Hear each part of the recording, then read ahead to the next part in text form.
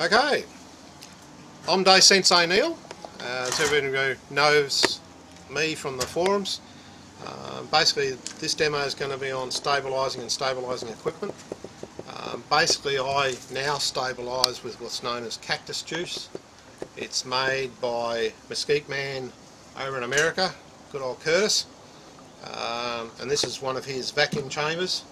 You do need a clear chamber for vacuum because, as you'll see in the demo, the air bubbles really come out. You have to watch and for those of you who have done it in their pressure pots, you'll understand why you've got resin all at the bottom of your pressure pot and the product didn't get stabilised. Basically I've got it running to a trap because every now and then the bubbles go all the way to the top and you do not want to get this stuff back to your pump. I'm using basically a refrigerator vacuuming system pump. Mine looks a bit old, but it's well used and still works well, touch wood. And that pulls full vacuum, so the full 30-inch head, or 29.996 is the limit at sea level, and works well. And we'll get underway shortly, but just on a few other notes on vacuuming. Or stabilising, should I say, is you can buy this product locally. This is a wood preservative. You'll find it at marine shops, also at, I get this from Fiberglass International. Great product, but don't try and stabilise your pen blanks with it. It works well if you stabilise your slabs, but if you try doing a pen blank, you'll find as it dries in a weirdo shape. Basically the blanks tend to bend because it takes a good week or so to dry, and unfortunately as they dry, the side that dries fastest is the one on the top, and so next thing you end up with a whole heap of bananas. The best stabiliser, if you're after a cheap, easy stabilising solution, is good old thin CA. If you turn your blank down, even if it's so soft it's sandpaper, it's so soft it's like balsa wood, use your 20 grit or 40 grit chisel to get it down to relatively small, and then soak it in thin CA. The thing that you must remember is CA takes a long time to go off at depth. It goes off quickly in thin layers, which is what we're normally using it for, but at depth it takes a while. So soak your blank and leave it overnight is what I recommend. And so for those of you, cheap stabilisation works well. What I'm going to do today is a few things that I've got ready in the last few days. All things that are stabilised must be fully dry, if not over dried. You can put them in the oven if your wife lets you, a very low temperature overnight, but I wouldn't leave it while I went to sleep. I'd be scared it'd go off. I've actually got a dedicated oven for my resin work, but I actually dry things in a dehydrator. You can pick them up at eBay without any trouble, and these have been overnight in the dehydrator, so they're nice and warm. That's why I've kept them there, and that helps with the sticking as well. So I'll get them out in a minute. But here's a bit of mango which I'll pass around, that's lovely and spalted and rotten and horrible, and these are from a slab that I've done with the cactus juice, and you can see the difference there. They're like this here is just soft mushy stuff, like balsa wood, only softer. These are hard as. Now they'll still be one as hard as an Australian hardwood, but quite easy to turn, so I'll pass them round and you can have a squiz at them. But today what I'm going to do is something that I'm actually going to cast this afternoon in the demonstration. And these are some seed pods. These come from a cedar tree down in Melbourne that just happens to be growing outside my sister's new unit. They're really pretty seeds, and they really come out well. Here's some already cut pendant blanks, and I'll pass them around, see what they look like. Right. The other thing I'm going to cast today is some bark that I've already cast in the drying out process last night, you can even see it starting to crack again, and bark is in laminations, and so it will crack, come apart, so you need to stabilise it. So I'm going to do 3 of those and 3 of these pods, and you'll see how much air actually comes out of them. Just as an example, here is a Banksia. I tend to cast Banksia first, then I drill a hole in it, and then I'll stabilise it from the inside. And so there's one that's just been stabilised, so you can see the resin that's formed on the outside. You do have to cook cactus juice in the oven. I'll show you that after afternoon tea. And here's a stabilised blank. Now if you want to compare it, here's an unstabilised blank that you can put your fingernail in to the fluffy bits quite easily, but here you can't because it's turned hard. So I'll pass them around as well. See how they turn out.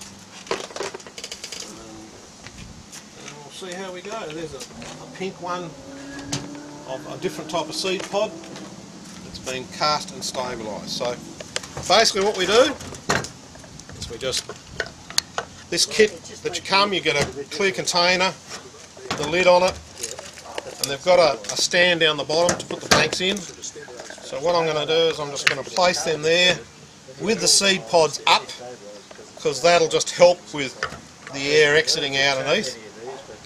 So I'll put them in there with spaces in between. And then what I'm going to do is I'm going to put ice cream sticks, just to separate them, on top, then some more blanks.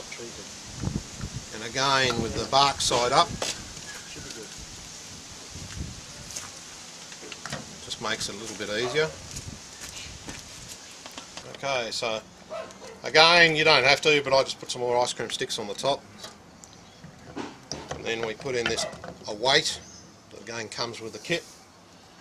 And then what I'm using is the clear cactus juice.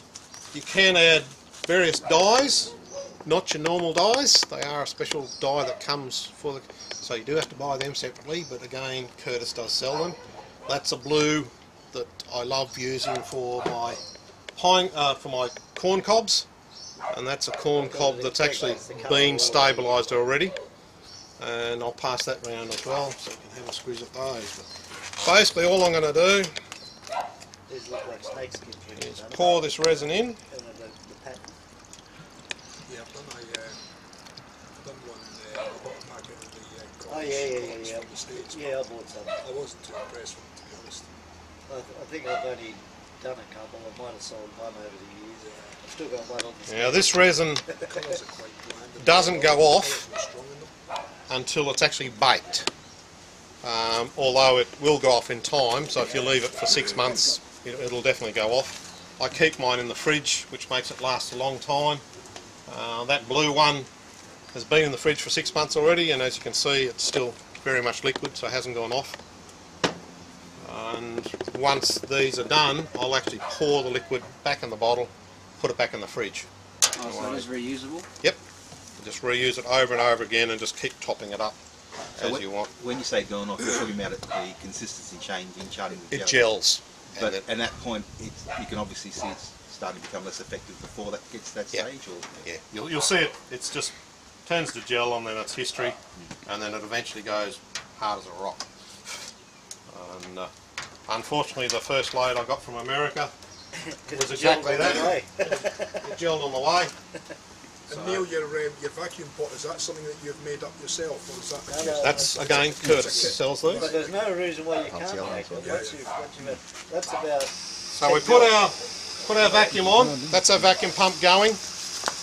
Basically put the lid on, making sure there's no dirt or anything in between, and clean on top, and basically seat it in, and then that's with the valve open.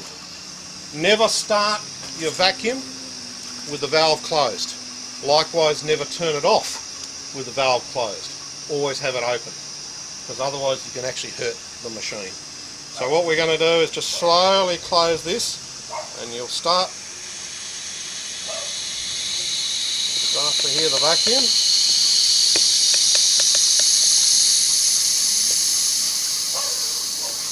And then you'll start to see really goes to town. You hear the pump coming up the pressure. You can see by the gauge there, still not completely got vacuum. I've got to be careful because so many bubbles come out. You'll see how the resin is bubbling almost up to the surface. Yeah. And I've got to keep it below the top. Now I'm vacuuming there at the moment. This gauge dials a little bit out. I'm about 25 to 26 inches at the moment. So it's nowhere near full vacuum. And you can see how much air's coming out. Now what you've got to remember, under vacuum the bubbles expand, so a tiny little bit of air that big becomes a bubble this big, and that's the square of the difference for every 10 or 1 inch, etc. I've forgotten my diving scales already.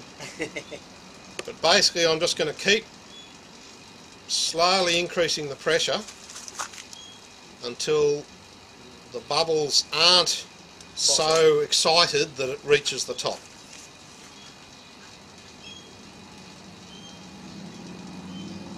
That's basically it there. So I've got that on full vacuum now, and I'll continue that until there's minimal bubbles coming out.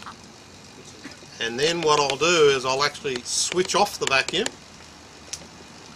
and let it soak for another half an hour. The liquid will take the place of all the air that's right. Now, if you notice where the liquid level is there now, so if we put a pencil mark, right, just hold my finger there, you watch what happens, how low it goes when I let the vacuum off. No, not that much. Some blanks, it'll actually go, down a good 1/4 inch or more, and you'll see the resin's been sucked in, and now it takes a while for those bubbles to start coming back out again. We'll just see how we go. So that's basically vacuuming, stabilising. What we'll do later on today is when it starts, about when we go for afternoon tea, I'll actually switch the vacuum off because it should be about finished by then, and it'll then soak for a good half an hour, so ready for the next stage, which is the cooking, wrapping and processing. But these will be finished today, so it's all good news. So that's about it on the stabilising front. Is there any questions on stabilising that I can ask, or people can ask? None of this fluid available in Australia, I understand. No, unfortunately it's not. I have tried products around. I've shredded up some Perspex and melted it in acetone. It is a similar product, but you don't need to bake that. But again, it takes weeks to go off and go hard. Yeah. Like I said, this is the best product I've found. I've used the epoxies and everything else. How do you reckon that wood, that white greens, I think the green, something like that white wood repairer? Soaking in the rotten wood. That's, yeah, Wood hardener. the wood hardener. Yeah. That's another product you can use, and indeed I still do my coffee beans in those, because I can see where it's actually been. Wood hardener is a product you can get in Australia. It will work. Not cheap either. But it doesn't dry completely clear. So if you've got something that you want to maintain the colour, they say it dries clear, but it's a milky colour. It dries too. But like I said, I do my coffee beans in that, and what I do with those is I soak them like this, and then I actually put them under pressure as well. Because a coffee bean, you've got the shell on the outside. When you buy coffee beans from the supermarket, the shell's been removed, they've been roasted, and you've got the bean. But there's another secondary part of the bean inside the bean. And when you're turning, if you don't stabilise them, you're turning and that little inner bit goes fling and goes flying off. So what you've got to do is you've got to soak the product through the first part of the nut and get that intermediate bit. and that's pretty hard to do, so it takes a while to do. And so I tend to soak them for a long time till the point where the bean is quite soft and squishy. Then I'll give them a quick wash and then I'll leave them out in the sun to dry. And again, I'll dry them for a month before I use them. What you've got to keep in mind is under vacuum, things go off quicker. So the biggest trouble with that milky product is that it does go gelatinous as soon as you put it under vacuum. And if you keep stirring it, I put it under vacuum for 15 minutes, then stir it, it seems to re-emulsify. But it's a good product. But that's basically stabilising in a nutshell. We'll go back. If you're stabilising bigger blanks, say for your coffee grinders and that, have you got a bigger pot that you use for vacuum? I don't have at the moment. I don't. To make one. Yeah, you'd have to make one. I tend to use CA in those circumstances, and I just soak it. I've got some big Banksia nuts on the lathe at the moment, and I've basically drowned it in what you would normally use as a small bottle. It's taken a whole one of those to do the whole blank, and then I'll leave it for a few weeks to harden up. Because yeah, I'd love to be able to put it in a big container, but I just don't have one big enough. And unfortunately the pots, you just can't see what's happening, and you can see by that bubbling that's happened, the people that put it in their pots, it bubbles away, and even normal bits of wood that's a beautiful dense gidgee, for example, do contain air. And people think, oh, I've boiled my resin, because as the boiling point of resins goes down under vacuum. Likewise, when under pressure, it goes up. So you'll get your resins, after you've cast them, they'll be quite cold. Yeah. And that's because of the pressure in the pot. It takes longer for them to cure. That's right. Pressure, yeah. So you'll have it mixed in a cup, and you'll see it going off, and then you take your lid off your pot, and it's still liquid, because it takes longer to go off in a pot in pressure. But we'll get to that when we get to the pressure pots. But this is going pretty well. I'm pretty happy with that. I'll just keep that going, and slowly the bubbles do eventually stop, but sometimes they keep going for a long time. Basically these vacuum chambers are made from clear perspex. This particular one's made from 10mm. Curtis does make a larger one, which is a really good one. You could probably make them yourself if you knew how. But Curtis makes them pretty cheap, and so for me it was easier to buy it than make it myself. The trouble going bigger is that it does take a lot more resin. That's taken a litre in there to fill it up. I do have... You don't necessarily have to make it square, you could make it long and narrow though. Any shape you like. Any shape. In fact, if old milk bottles, the plastic milk bottle containers, are perfect for carrying resin in. It's the same product as the bottles that hold the resin.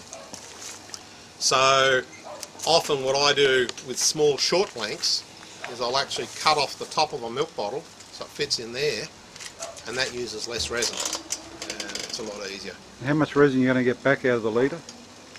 That's probably only going to use 100ml, maybe 150, but that's about it. It doesn't actually use that much. That was 4 or 6? 4 or 6? There's 6 in there, but this one will take 8 easily. I've just spread them out to make it a bit easier.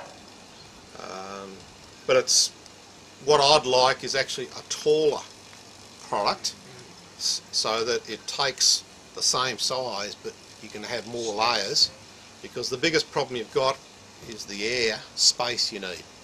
And if I had it that high, I could go to full vacuum straight away. Okay, well this is the second part of the... Actually I need them. This is the second part of the stabilising session. We've basically turned off the vacuum, and we've had it set for half an hour now, and the resin's been sucked back into the blanks itself, and they're ready to be taken out and prepared for baking. I use these gloves. These are Nitrile Blacks PF. They're the solvent and oil resistant free ones. If you use normal gloves, you find after a while the gloves no longer exist and you've got chemicals all over your hands. So good product. I get these from Volks Glass, which is where I'm currently getting my resin from. He's in Slacks Creek, Queensland, but I'm sure there's other suppliers around the place. So we've reduced the vacuum, so we take them off. And basically it's a case of now dissembling. We want to keep as much resin as we can because that all gets used again. See my nice clean working surface. Basically one blank at a time. I'll give it a good scrape, trying to get as much resin as I can off it.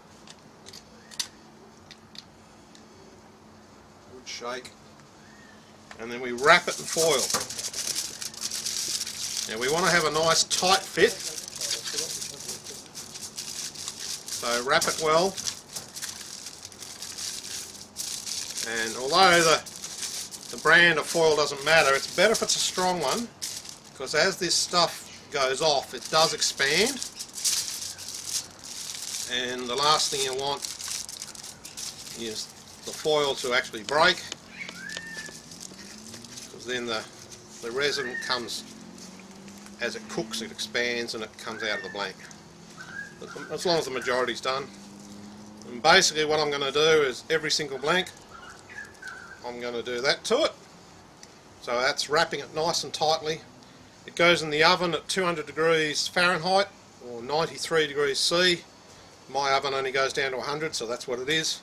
And you bake them for 1 hour to 1.5 hours. So what I'm going to do is I'm going to finish doing the rest of these and put them in the oven to bake while we do the casting demonstration, and hopefully these will be finished as we leave.